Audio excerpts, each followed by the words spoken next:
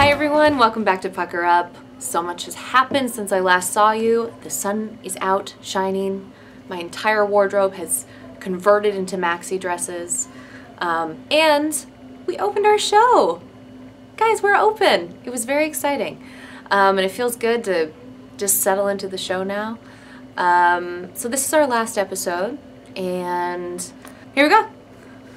It's Easter Sunday, which means we have an Easter brunch. Look at this fine array. I know, everyone's jealous. Everyone's jealous. I like FaceTime my mom. We even have a ham.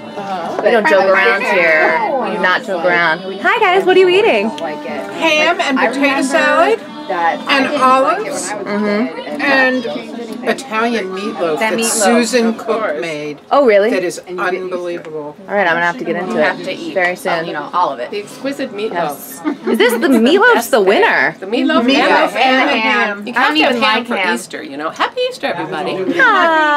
Okay, what is the tradition of these brunches?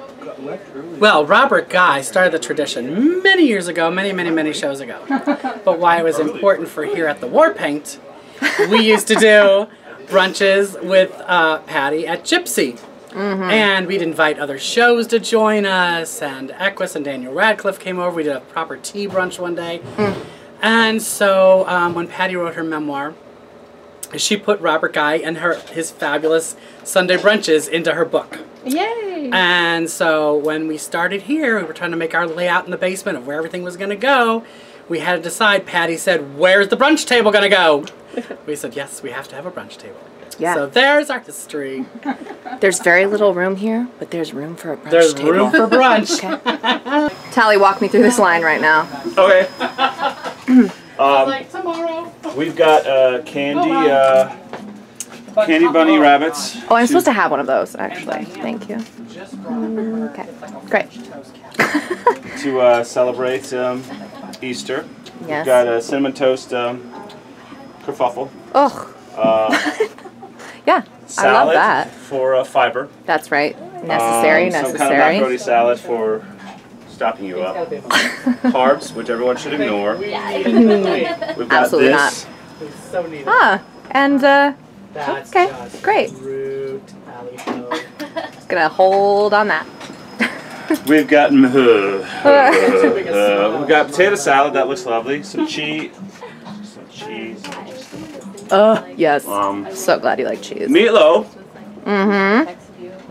Ham. Come on.